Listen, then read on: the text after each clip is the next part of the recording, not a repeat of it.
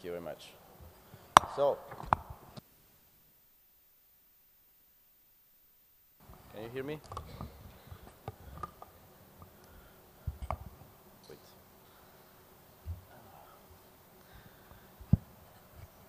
Good morning, ladies and gentlemen. Thank you very much for this very energetic introduction. I hope I will be able to at least give a fraction of this energy in the next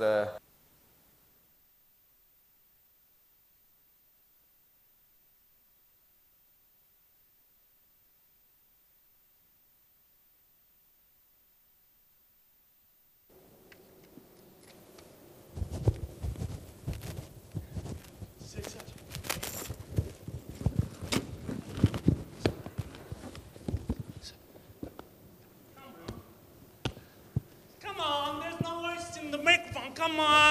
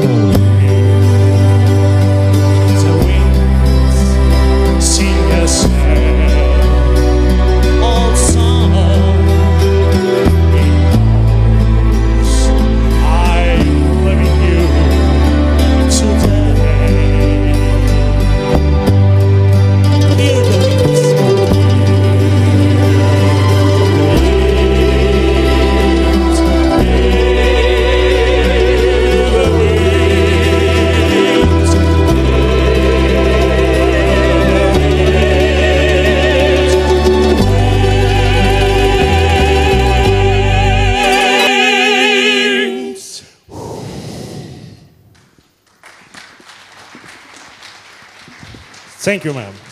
Thanks a lot. Thank you. Thank you very much.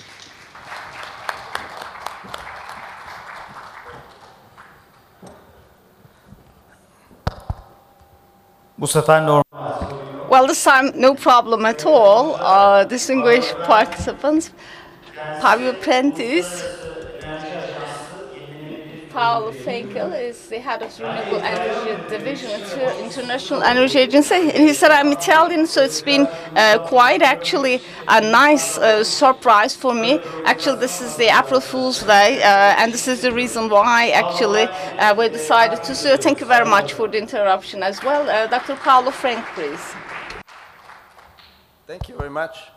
I'm from Rome, and this is by far the best introduction to any of my speech in my life. So thanks already for that. Now, I'm serious. In the next half an hour or so, and sorry, my voice is very far away from the quality that you just heard.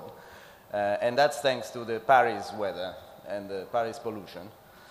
In the next half an hour or so, I will give you an overview, and I would like to introduce with two introducing questions. Now, in 2040, can be wind larger than coal, and be it the first source of electricity in Europe? Of course, you will say. But I can tell you, you will say that. But I can tell you that in the energy world, not everybody thinks like that. Still, this is not a Greenpeace new scenario.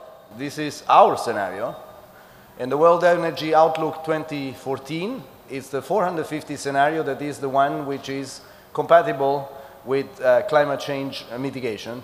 I underline the word scenario, not by chance. This is not a forecast. This will not come by itself. And my goal here is precisely to discuss with you the drivers and the challenges that need to be overcome to get there. So let me start to put the next steps, what's coming next, and to put that in the context of all renewables. And I think this is something that the wind community should do more, to look also at other renewables and what is happening in that field. Well, the first comment is that renewable electricity has still a strong momentum. We forecast, this is a forecast, not a scenario, that it will grow by 45% by 2020. And one-third, by that time, one-third will be done by non-hydro technologies. Of course, hydro remains the bulk of the renewable electricity power, but all the others are growing too, and wind is, of course, the biggest share. Now, this is not for you, but normally for the conventional industry, for those who think that renewables are small. We remind that already in 2013, the electricity from renewables worldwide was equal than the one of gas and was the double of nuclear. And I can tell you this is always a very impacting information in France, where I live. Now, however, this overall positive trend hides two completely different stories in two different regions of the world, or let's say group of countries. In OECD countries, renewables in the next years will be 80% of additional generation, but this is severely hampered by the slow economic growth and the slow demand of electricity itself.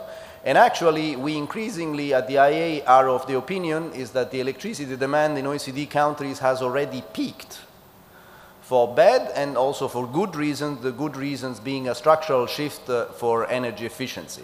So this needs to be kept in mind when thinking about what is the potential to grow. In the non-OECD country, the story is completely different. The big driver there is economic security of supply and energy security. And there, renewables are growing much faster in absolute terms, but today they are still only at 1/3 of that growth. And there are still barriers, in particular in access to grids and financing. So, in one nutshell, strong momentum, but still barriers exist, and it could go faster than it actually does. Now, one remark on the Europeans, because it is true that in the past, wind and also solar were mainly driven by the decarbonization policies, but many have overlooked that they have given an important contribution to energy security. You should know that European domestic gas production has been constantly declining, but in the field of electricity, this was overcompensated by renewables, mostly wind, as you can see in the graph, but in the coming years, also solar and biopower. So basically, the drivers are energy demand, but also energy security, and then climate change and pollution. Now, coming to wind, you know this story probably better than me. This is going, the next markets are going out of Europe. We will see an increasing number of additional installations in other parts of the world. And I have to say that if you look at the all renewables, the global renewable capacity additions will actually be led by wind in the coming 5 to 6 years.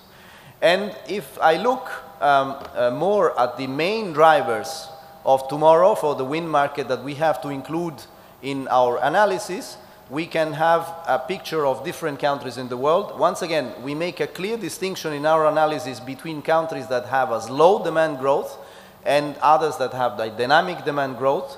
In the first group, certainly the US is proceeding well, both because of economics, like in Texas, or because of renewable portfolio standards. But increasingly also we hear stories like wind and solar can hedge against the risk of fossil fuel fluctuation prices. In Latin America, you know very well that the combination of the market framework, which is based on long-term contracts, and very good resource, which leads to very high capacity factors, has among the cheapest wind electricity generation in the world. In Brazil, there is also a good financing condition from the Brazilian Development Bank, but also there are some, let's say, extra costs because of local contents requirement. Something that we are looking in Europe, wind is relatively more expensive, although with the exchange rates changing very quickly, this needs to be taken into account. We still think there is uncertainty about the policy framework and in particular the market design in Europe for beyond 2030. We think that Europe is actually the only region in the world that does not allow for long-term contracts. And there are a number of things that need to be fixed to be integrated, to wind integrated more in Europe. We look carefully at Africa. The front runner is, of course, South Africa with the PPA's program, but this is spreading out in the whole continent, and we also count on the forthcoming CIREC, the South African International Renewable Energy Conference in October, to have a momentum in the whole continent. And we look, of course, at Asia, and in particular China and in India as the main prevailing market. I would stress, and I will come back on that in China, both in China and India, there are still important grid connection and integration problems. They are improving, but they need to be fixed rather sooner than later, otherwise this will be a major barrier for wind development in those regions. Now, I will go very quickly on those things here, not in the detail because you know these things better than me, but this is something that makes the life of an analyst, of a poor analyst at the IEA difficult. The first is technological progress, what we call the silent technological revolution, which has increased your capacity factors of the new wind turbines massively. Most of the attention in the recent years in renewables has been focused on solar PV, for good reasons, because this was an incredible improvement. But those kind of things are important, of course, as well for wind. We observe large differences even in system prices across the world that we have to take care in our analysis. We have also to understand what kind of these costs are right, are justified, are artificially maintained by wrong policies. And so, in other words, what of those costs can go down? And one element, without going in detail, which we find increasingly difficult but important to track, is the cost of financing. With CapEx, and this is, by the way, both a wind and solar PV story. With the technology improving, the cost of the investments is going down, but the cost of financing makes a big part of the final levelized cost of energy. And this has very strong policy implications because, of course, if you have an uncertain policy environment or uncertain market framework, too much emphasized on the short term, banks, when you go to the bank and when you ask for financing, they will ask you for a risk premium. And your competitiveness of your installation of wind is gone, simply because someone is applying to you a much higher interest rates. And this is something that usually in our scenarios is not taken into account because this is extremely difficult to track. This needs to be tracked at country level. We do that in our medium-term market forecast, which I invite you to give a look when in next October when we publish the new one, because we try to track the economic attractiveness country by country, looking at the real financing conditions also. Now, in a nutshell, of course, the wind LCOEs, a lot of attention is on the best cases, in particular in the US, in the Brazil, but we have to admit that there are very large ranges of LCOEs in different countries in the world, and you have to account these ranges when measuring the competitiveness of wind.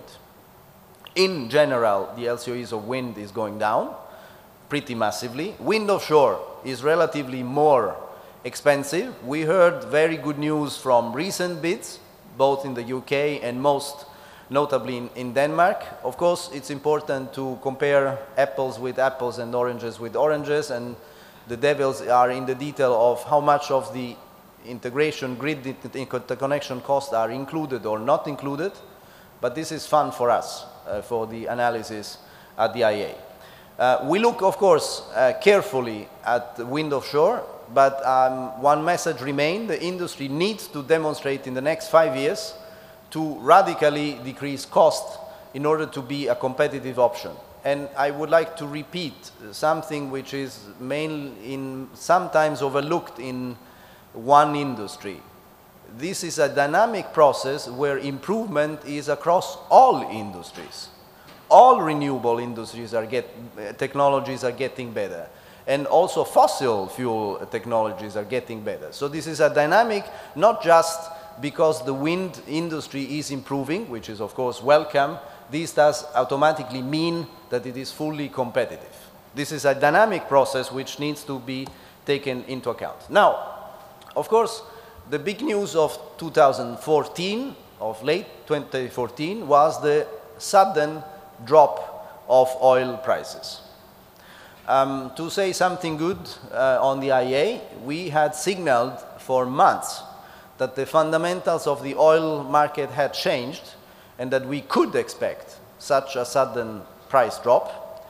Now, in terms of wind and the electricity power market, this is not really worrisome. Wind was almost never compete with oil directly, only in a few countries, and in any case, the competitiveness is there.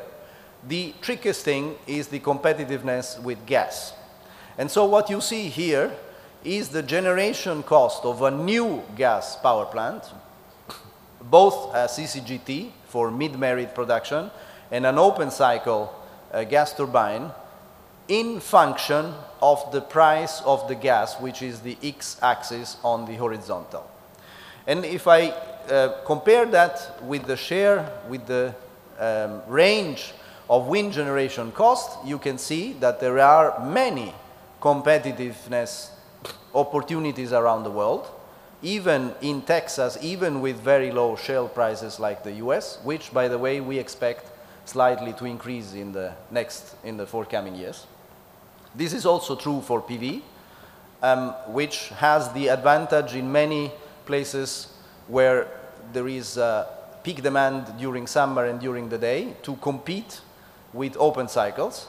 And it would be also the case for Japan, if not by the fact that Japan pays both wind and solar PV very, very expensively, and probably Japan merits would merit a separate discussion.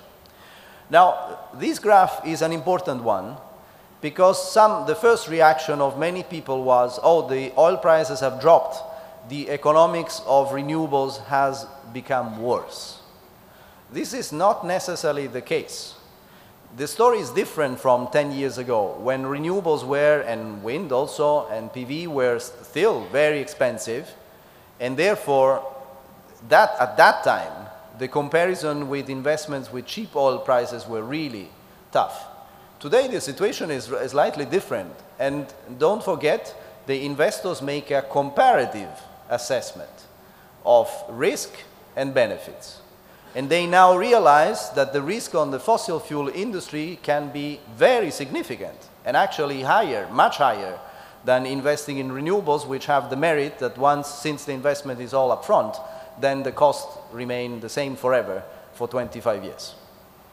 And this is why many investors look, even in the Middle East, look at renewables options as a very interesting and competitive option in the long term. Now, having given that main message that the competitiveness, so the cost, is no longer really a barrier for wind. Wind is actually, even the most conservative people at the IEA can agree that wind is the cheapest source after lignite, and coal, it depends where you are. The biggest challenge which is coming is grid integration. And as you know from very old times, the conventional wisdom in the utility milieus was that only a few percentages of renewables, here it's including hydro, by the way, can be integrated in the grid, otherwise the grid becomes not reliable, even in the long run. Now, this is an article of the Zeit in '92, so who cares? The problem is that I heard sentences like every megawatt of wind needs a megawatt of backup of fossil fuel from very important utility CEOs 1 year ago. This is more worrisome. Now, of course, the truth is completely different. There are several places in the world that demonstrate that very high levels of integration can be achieved. What matters is actually the level of integration in real time and on the specific days. And both Portugal and Denmark had more than 90% of integration of variable shares for several days. As the Undersecretary of Portugal put it once at the ANIWIA conference, we had 90% of wind, and what happened? Nothing. That's important to remind. It's also important to remind that when the solar eclipse was in Europe, nothing happened either. Now, on the large-scale integration is accomplished today, and much more is to come. Already in 2012, wind was responsible for important shares of annual electricity generation in several countries. Denmark is, as you know, the leader, but Ireland and the Iberian Peninsula are the next one, and then Germany. This needs to be summed up with PV, because this adds to the challenge of grid integration. And in 2018, we see this coming. So in three years from now, there will be more than 10 important markets in the world that will have more than 10% of annual generation from wind and solar PV, with some very, very important peaks in some areas. And actually the most important, the most challenging situation in this graph is the one of Ireland and the Iberian Peninsula, because basically electrically they are an island. They are isolated from the rest. Denmark, as you know, is very well interconnected and can profit from important flow exchanges with other countries, with other neighboring countries. What is important to remind, these are annually average valued. What is important to track is some instantaneous shares in some specific days. And they can be above 60% in many circumstances, and some often, in particular in spring, when you still have good wind and you start to have a good solar production, this can go easily to 90, 100%, or even more than 100% of a certain demand of a given country. Now, the second observation is that, of course, if you look at big countries like India, China, Brazil, the shares over the whole country is very small.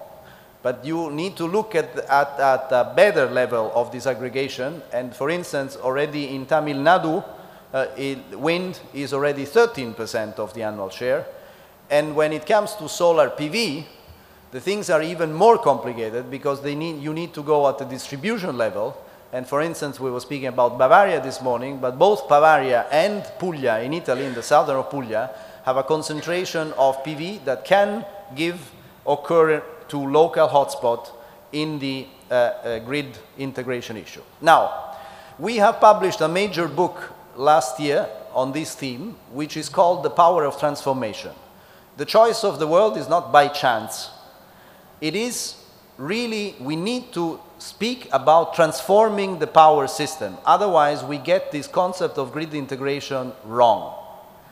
The classical view was, this is changing now, really, variable renewables are pushed in the rest. And therefore, they generate costs, balancing, adequacy, grid connection, and these costs are summed up. This is wrong. These costs are interrelated with each other, and you cannot simply sum them up. And it is much better to look at a more system view perspective, where the whole system is re-optimized according to the fact that there are now going to be large share of wind and solar PV in the clean energy mixes of the future. So integration is actually the wrong word. We should speak about power transformation for the clean, sustainable, and affordable power mixes in the future. Now, we did a very detailed analysis using a modeling which is an hourly dispatching optimization model. I will not go into the detail, but I signal that I will give more details in the afternoon in a panel session on that. Very briefly, we modeled a test system, which is shown here. You can see on the left what would be the generation cost of this system with 0 wind and solar. And then you push a large quantity of wind solar in the system. This is very high. We put 45%, which is higher than Denmark in 2020. And the first result is that indeed, if you don't allow the system to re-optimize, you can increase costs substantially. And this is something that other studies have shown, like the one of the Nuclear Energy Agency. Now, if you don't re-optimize, which is precisely the wrong strategy, the wrong thing to do. If you re-optimize, these costs can be limited to 10–15%, and actually, since they actually depend both on the cost and the value of the technologies in the future, these extra costs at system level in the future could be 0. And our next step in our work will be to combine this type of analysis with our scenario analysis to make something which is dynamic in terms of technology learning. One thing I would say, the first problem was mentioned, much more wind and much more solar will increase a lot balancing costs. Then the second thing, the problem are the start ramping up of power plants that cannot be shut down, nuclear, coal.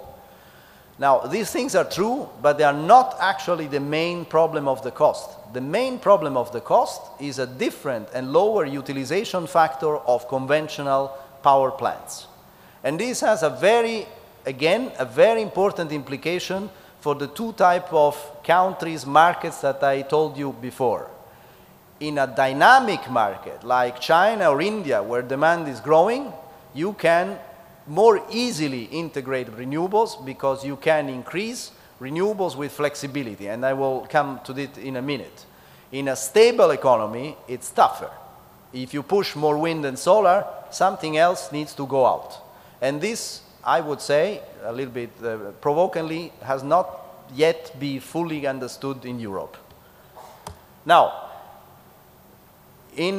very shortly, what are the main 3 principles for this system transformation? The first is to make a much better use of the things we have. And this also pertains to renewables themselves. To have more system-friendly wind, for instance, with the use of the new turbines, of a better use of solar PV, with more geographic spread, with technology spread. So, in short, having in mind that variable renewables need to bring more value to the system and not just minimize their own generation cost. Excuse me. The second thing is to have a much better use of markets. Markets are not optimal in any place in the world. Probably the best one is Texas with ERCOT. And these two operations are very low cost, no regret options. They are not expensive measures. And the third point then is to take a system approach to develop flexibility. And for us, flexibility is not just backup of gas or coal. It is much more. It is first of all having better interconnections and grids, larger balancing areas, the possibility to have exchange flows from one country to another which have different demand profiles. It is dispatchable supply, not just gas, but also hydro, also solar thermal with storage. It is a better use of storage, and we have important economies coming from batteries, and above all is also enabling demand-side response. Now, this is maybe more relevant for PV than wind, but it is a very important point to have a cost-effective integration. Now, back to policies.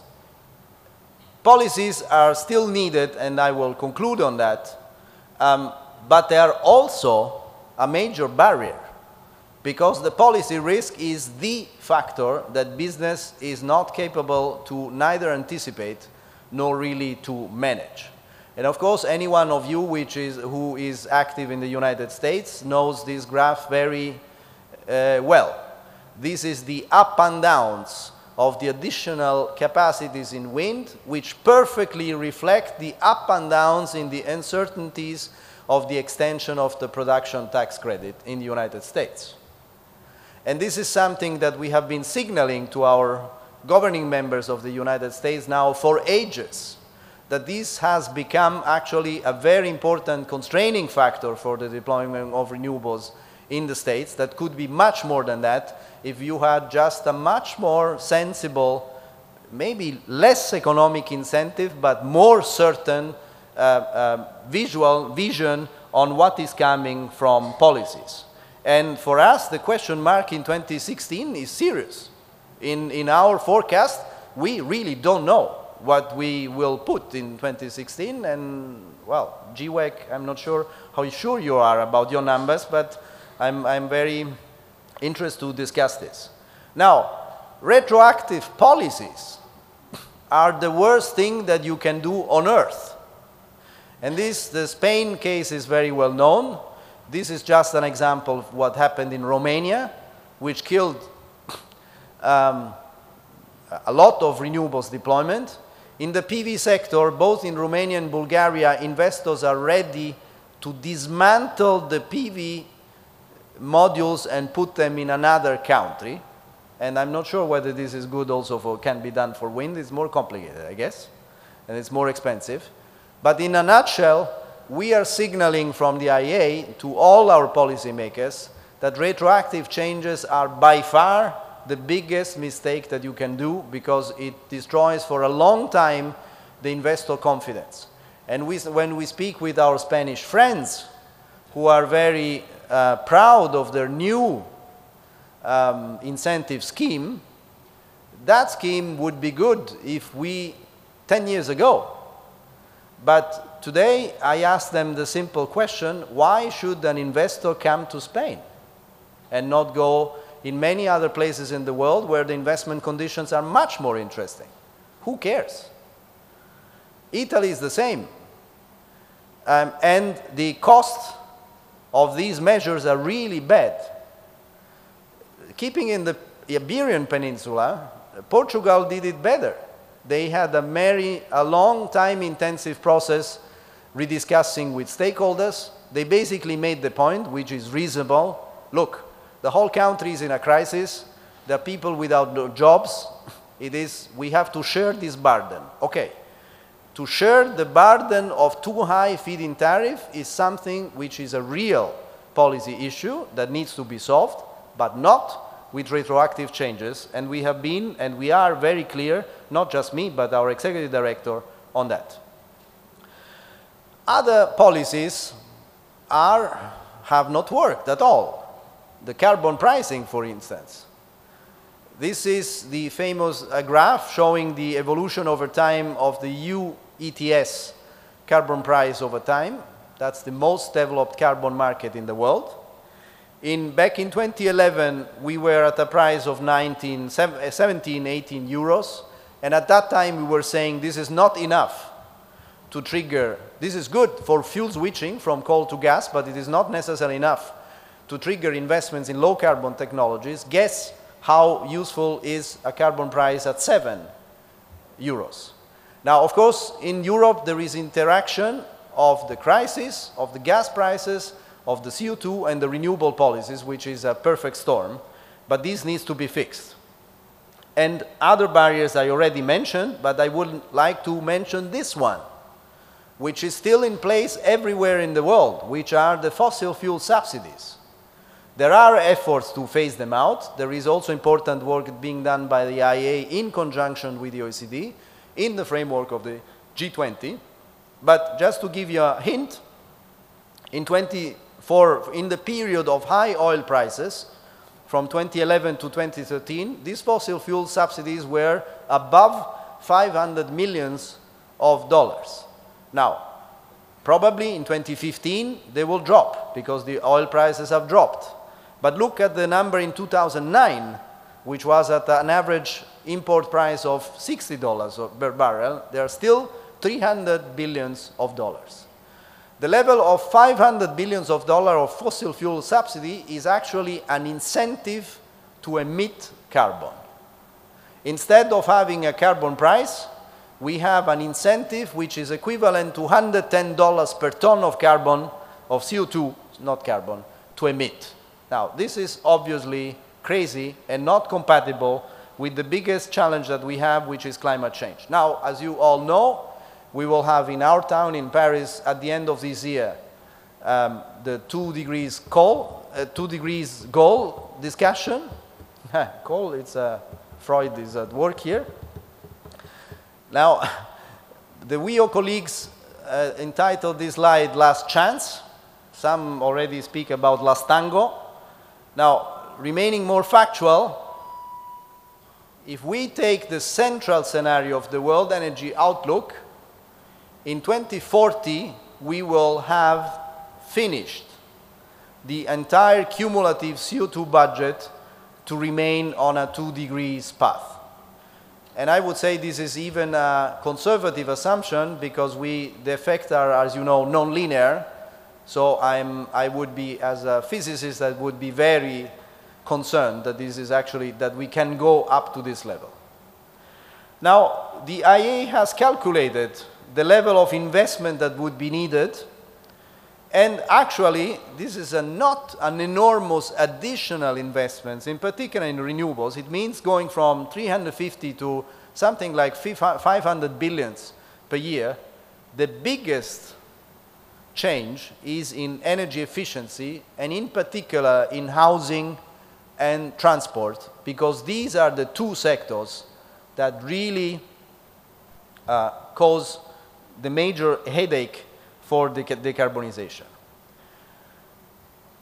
What is if I have to choose one specific policy issues that could be determinant, this is to have a real market and good market design. And why? I just said before that policy is good, but policy is also risky for investors. And therefore, the best result that we could do is to have a market design which is more consistent with the deployment of renewables and which diminishes this policy risk. It is a matter of fact, and we now widely recognize this, that if you have,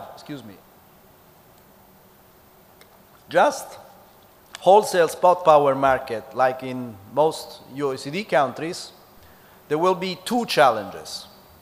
financing capital-intensive renewables, and actually this is also true for nuclear and carbon capture and storage. I put variable in the brackets because variable renewables have an additional problem. You will, if you only have spot market prices, if you have high shares of wind and PV, guess when the prices will be low? It will be always when there is a lot of wind and there is a lot of PV. And the second problem is that those kind of markets are not capable to foster flexibility with uncertain capacity factors. So everybody makes the case for storage, but in the current market design, in particular in Europe, there is no incentive for investing in storage at all. The peak that was there some time ago has already disappeared because of PV.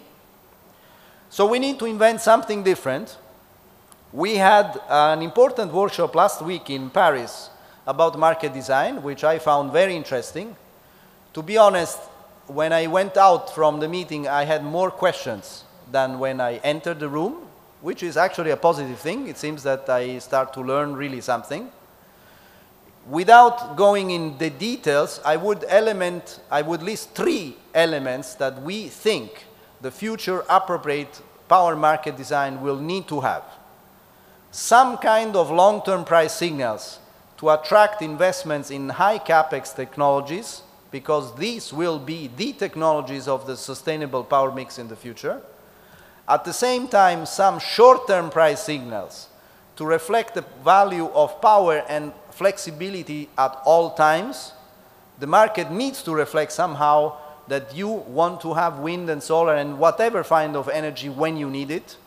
And the third is, of course, a robust pricing of externalities of carbon, but also of other externalities in the line of energy security and climate goals. If this is achieved, then I think we can be more optimistic that the future will not look like the second bar, the 6 degrees, which is completely unsustainable, but rather than our 2 degrees scenarios. I show you here 2 of those scenarios, the central one, which is economically optimized, and the second, the so-called high renewable scenario. And just very shortly, you can see the mix today is done basically by 70% of fossils and 20% of renewables. In 2050, we will need to have 20% or even less, 10% of fossils and 65 to 80% of renewables. This, I repeat, this is not a scenario of Greenpeace. These are our scenarios of the International Energy Agency if we are serious with the decarbonization and also energy security. If we are serious with that, we see this roadmap possible for wind, an incredibly massive augmentation from the hundreds of terawatt hours of today up to more than 6,000 terawatt hours in 2050 produced by wind, more than 7,000 terawatt hours in the case of the high REN scenario, and this means basically a range which is somewhere between 15 and 18% of global electricity. And I know that, for instance, GWEC has higher energy efficiency scenarios that could raise this share higher, but energy efficiency is of course very good and should come first, but don't forget that we will go for a higher electrification in the world, and this is actually good news, because the power sector can be decarbonized easier than the heating and the transport sector. So now, let me to conclude. We see a potential enormous role of wind in a sustainable energy mix, but at a number of conditions needs to materialize. And the most important thing is that the policymakers need to make a distinction between the past, which were economic incentives, and the future, which is creating the right market and regulatory framework to attract investment in this sector and in the other renewables. Because I wish to again repeat that the future remains in the policy hands, but policy is also risky. It's not just good, and you know better than who has invested in the wrong countries knows that very well. And the electricity markets are suboptimal today for low carbon generation basically in the whole world, and probably, again, with the only exception of Texas. Therefore, and this is our main message to policymakers, the policy and market design should focus on fostering competition, innovation, flexibility, and of course, a pricing of carbon. At these conditions, we can be more optimistic for Paris and more optimistic for a more sustainable world in the future. I thank you very much for your attention, and of course, I welcome any questions from the floor. Thank you.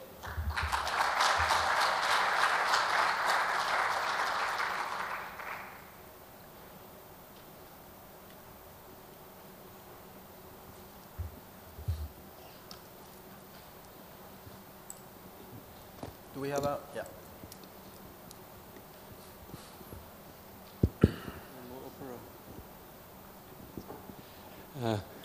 Thank you very much, Paolo. My name is Johan van der Berg from the South African Wind Energy Association. In South Africa, we have a specific set of circumstances, that I just want to test whether this will occur sufficiently widely that this is something that should be taken into account. So we are energy constrained at the moment. And in 2014, that led to the fact that the 1,700 or so megawatts that we have installed on a net basis cost the government less than zero. And that's because it saved us in OCGT use and in load shedding hours. And that's a situation that will persist for 2 or 3 or 4 years into the future. And I don't know in how many places this is true, but it definitely changes the dynamic. I totally agree with you, and this is why I stress so much the difference between the dynamic markets and the stable markets, because the problems are completely different. In your country, as in China and in India, the grid integration problem is the big issue. And if I have to have a comment on how this is modeled in your policy planning of South Africa, the modeling is very, very poor and very superficial, and we would need a better modeling for South Africa to really see what is that you have a much higher potential for wind in your country. In the short term, you are totally right. You're basically costing zero to the society. You are a win-win situation for the society.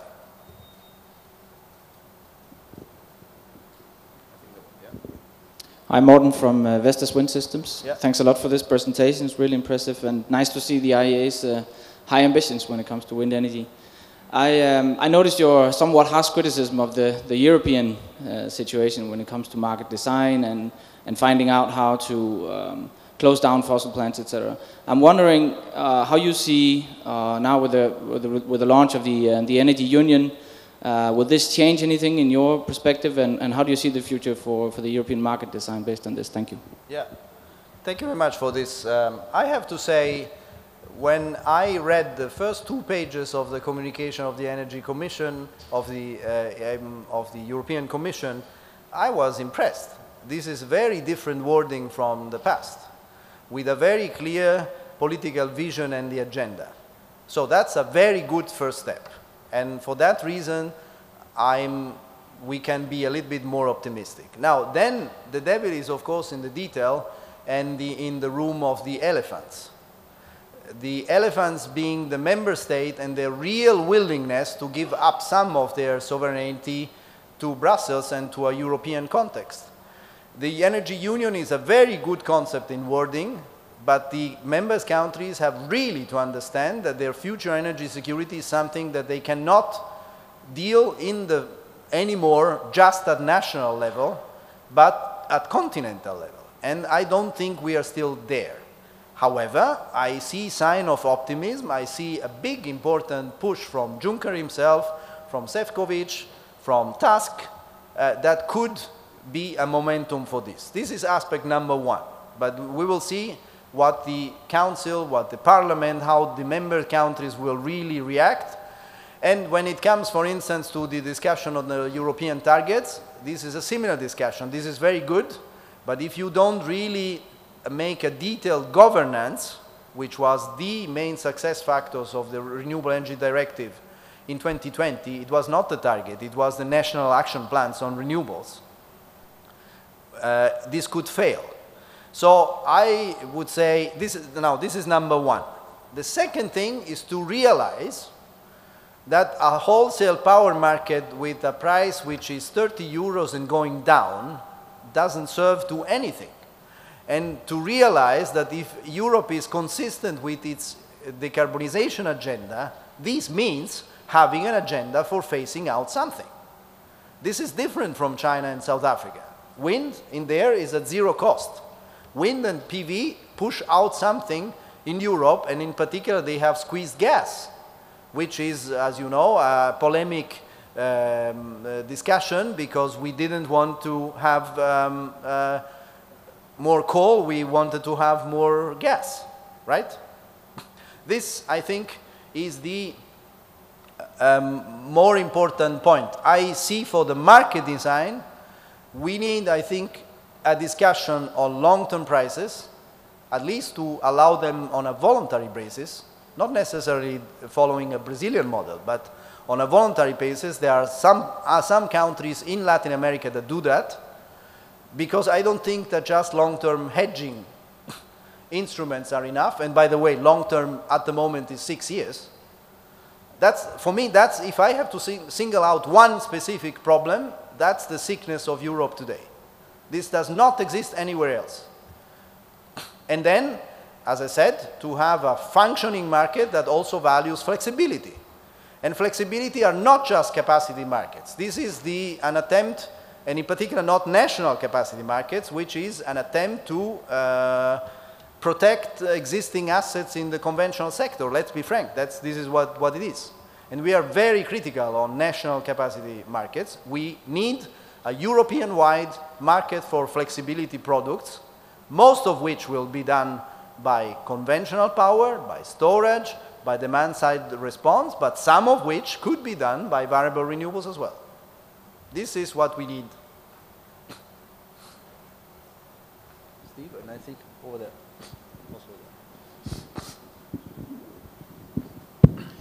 Well, my name is Ziad Sabra from Jordan. Thank you, Paolo, for your interesting and valuable presentations. Always I heard from you those nice figures and updating on the energy sector. Actually, my question on the cost figures. You know, a country like Jordan, we are a big importer of energy, and we do have an energy strategy till 2020. And in that energy strategy, which was developed in 2007, we were aiming to install about 1,200 megawatt of wind power and 600 megawatt of solar.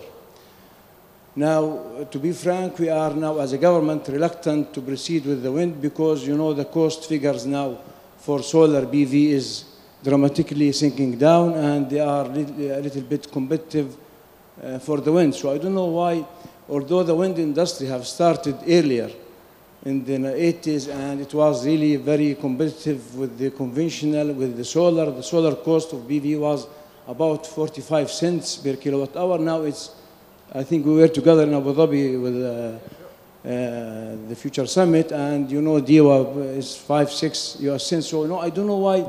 What's your message to the wind suppliers, to the wind industry? Why they did not bring down their cost to a lowest figures now? And the governments are reluctant to proceed with their plans for the wind, while they have cheapest resources, for example, solar PV. CSP, there is still a lot has to be done in order to have those technologies proven and competitive to governments. So I would like to hear from you really as IEA, what's your suggestions, and thank you very much. Thank you for the good question. The short answer is to have a well-balanced portfolio of technologies.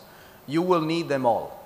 You will need wind for certain reasons, you will need solar PV for other reasons, and you even would need some part of concentrated solar power, because this will provide you the dispatchable power that you need with the inbuilt storage.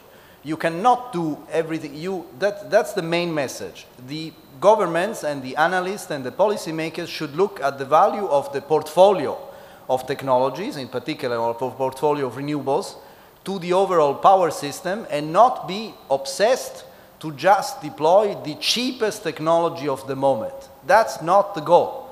The goal is to have a very well-balanced portfolio that can give a good value to the system over a long period, which is a completely different problematic. And therefore, you will need a mix. Of course, I encourage the wind sector to look carefully at the competition of PV. This will come more and more, because we hear some PV people saying they will go down further with the cost, and I'm a semiconductor physicist by background. I tell you this is possible. But that's not the point. You cannot do everything with just PV. This would be the wrong approach. You will need to develop a good portfolio, and there is wide space for both wind and PV together and other renewable energy technologies as well. Don't forget hydro, where hydro is available. And even geothermal, like in some parts of Africa. So a well-balanced portfolio is the answer. Steve.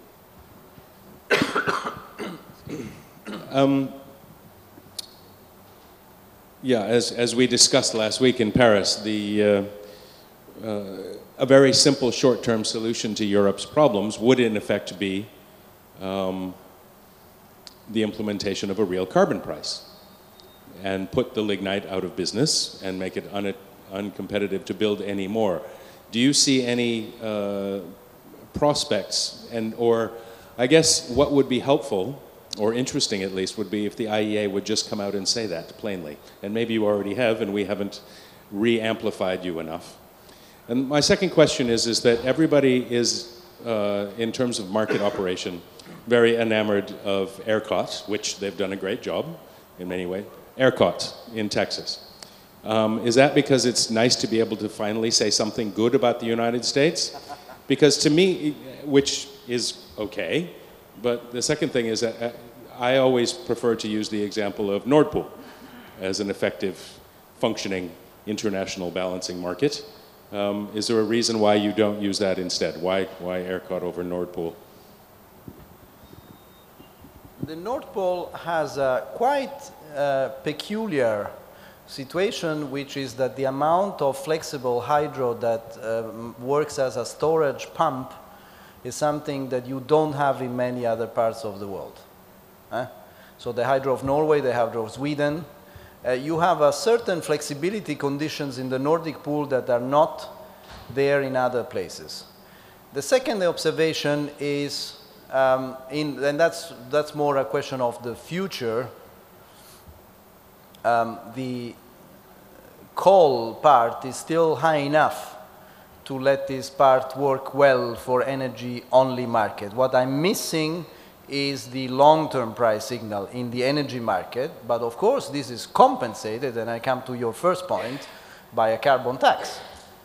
Because the Nordic countries are a living example of how a transparent carbon tax can be beneficial to the economic development. The GDP has grown and the carbon tax is there. So I think you're right. The fact that we need a robust carbon pricing and not just a carbon pricing is something that we have said repeatedly. As you know, the carbon tax in many other countries, including in most other parts of Europe, is very unpopular. You may remember what happened in France when they tried to introduce it. And I would not even dare to speak about it in Italy. But maybe that's the wrong approach, because this could actually, of course, if presented in a carbon neutral, in a budget neutral way, this could be something that could be implemented reasonably well. I agree, the concept and the message of a robust carbon price is in whatever form, a tax or a more robust price. For instance, the floor of the UK is an interesting approach, with the only small detail that they don't want it at European level, the same UK people. And that could be fine. Probably one way out is to reform the ETS and going also by the introduction of cap and floors, and then the rest is the market can work on carbon pricing.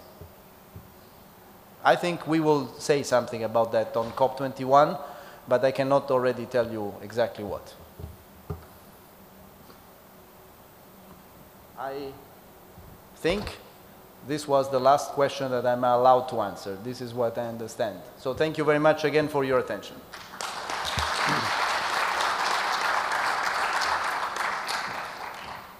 Excuse me for my voice. Thank you so much. Thank you. Yenilenebilir Enerji Genel Müdürümüz de aramızda. Our Director General for Renewable Energy is also here. I also would like to invite Yusuf. There will be a submittal of a plate of appreciation.